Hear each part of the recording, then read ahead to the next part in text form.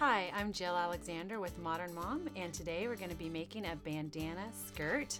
It's darling and just lovely for your little toddler. Let's craft.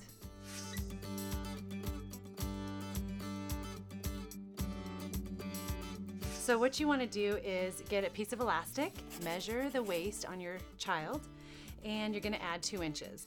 Get some bandanas, and what I do is I cut them in quarters, so you have 4 triangles. You're going to wash them and dry them just to get the wrinkles out, to get those pressed edges out, and to make them a little bit softer and easier to work with. And you will come out having these. Lay out the elastic in front of you, and you're going to make one of these pointed edges away from you. And what you're going to do is flip the bandana away from you, and you make a knot. And then you're going to make another knot, and which means that it'll flip back towards you, and that will be your double knot. So the final product, you will have all of these bandanas tied to this elastic.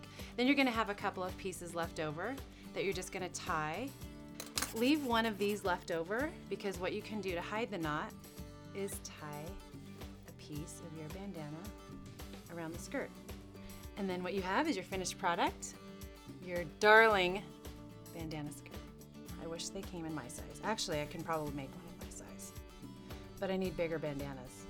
Thank you for watching this episode of Let's Craft on ModernMom.com. If you have made one of our bandana skirts that we've made today, send in a picture. We'd love to see it. And if you have an idea for something else, send it in to letscraft@modernmom.com.